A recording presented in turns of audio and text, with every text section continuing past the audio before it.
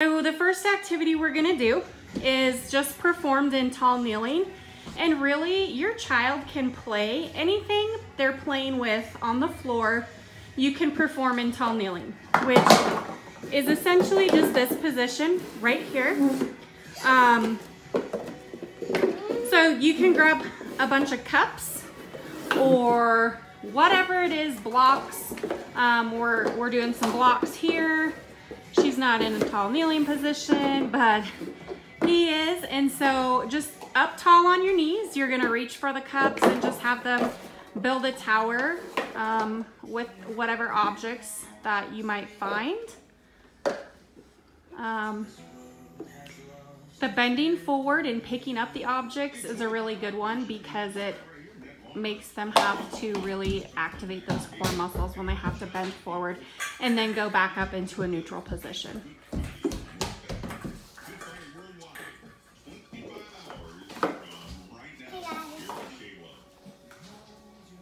Good. So one thing I tend to see with a lot of my students, we do variations of this activity at school, but a lot of them like to sit back on their feet. So they just kind of, they go into that position and they want to play like that. But it's better to actually have them in a tall kneeling position, again, to work on that upper body and core strength. So for this next activity, you can take a pile of cotton balls. I'm gonna hold a basket or a little box of cotton balls above Hunter.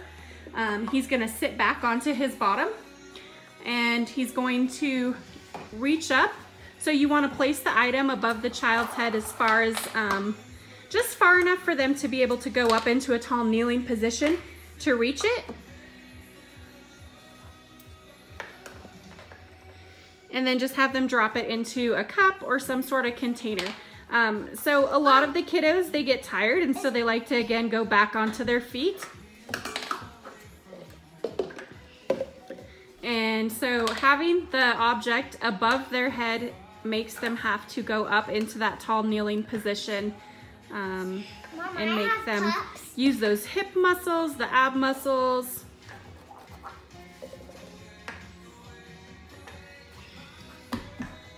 I have cups. Mommy, I have cups. Good. So the next activity is a half kneeling activity. You can do, again, any activity in these positions. Like I said, if they're playing with cars, they're building Legos, they're, at a Lego table, putting Legos together, they're building blocks, they're coloring.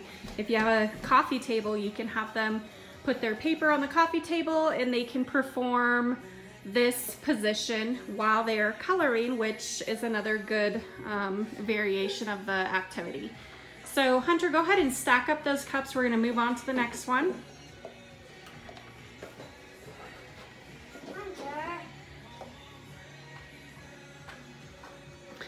So the next activity is a half kneeling position. A lot of children find the position difficult because it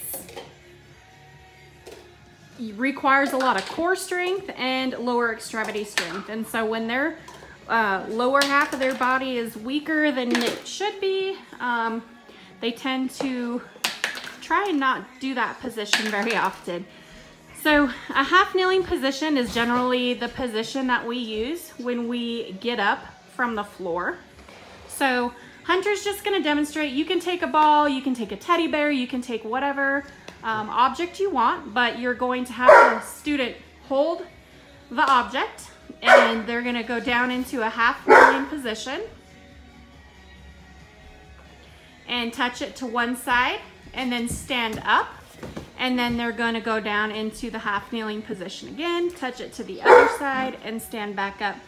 And they're generally gonna try to stay in one spot and do it instead of progress along. But if you do wanna change it up a little bit, instead of just staying static in one spot, you can move forward as Hunter was doing before.